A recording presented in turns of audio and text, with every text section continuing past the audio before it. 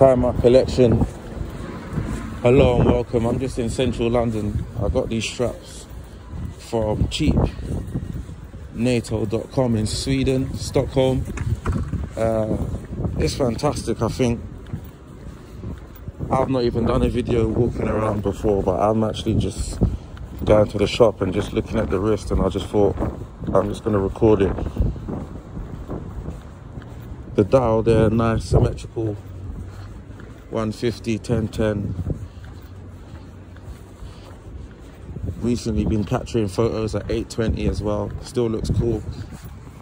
But this mustard is absolutely summer. I think summer vibe, but also it could be autumn in the fall series. There's no leaves on the floor at the moment because we're just heading into spring really, but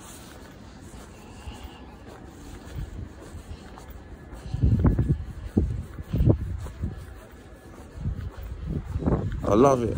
I love it. I've seen this. I saw this on Instagram. I've seen it. It was on a Speedmaster, I think. A mustard strap on a Speedmaster.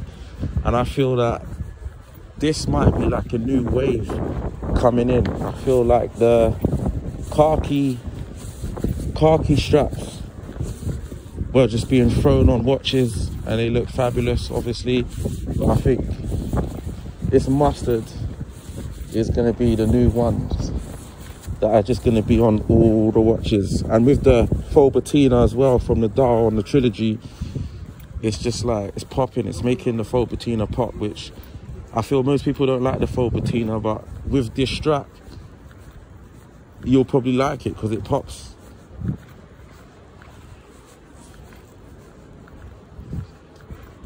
And I'm not sure if this is woven. I'm not sure what type of material this is either, but it was fairly cheap coming from Stockholm, cheapnotos.com, and it's 19mm, so it's a win. Have a good day. I'm going to continue with mine.